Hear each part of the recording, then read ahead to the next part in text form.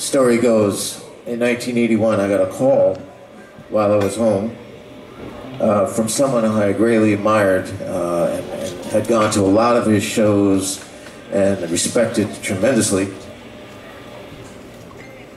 And he calls me from Washington, D.C. He said, "Hello, is this Al?"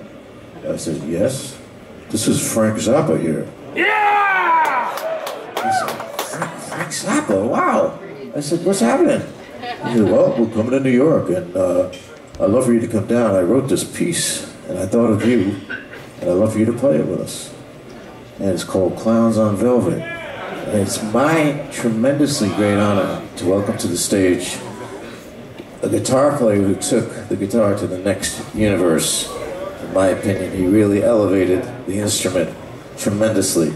This is Steve Vai. He's going to join us. The great Steve Vai.